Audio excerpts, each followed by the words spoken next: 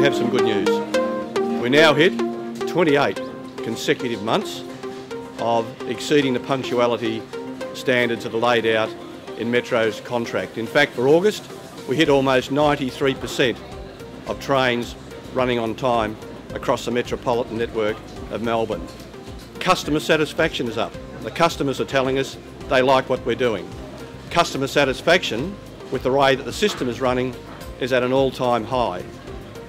We have an aspirational target of trying to get to 95%, and some of the weekly figures that come through to my office indicate we're not far off hitting that on a number of occasions. This hasn't happened by accident. This has happened because a lot of very, very hard work has gone into stabilising the Metropolitan Rail network and putting the money in where it was needed.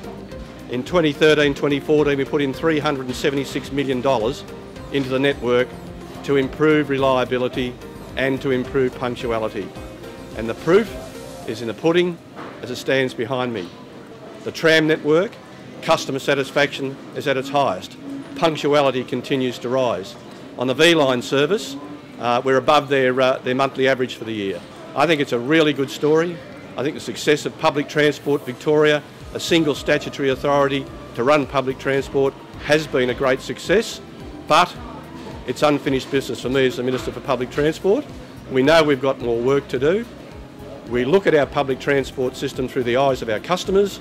We try each and every occasion do something to add some value across the network.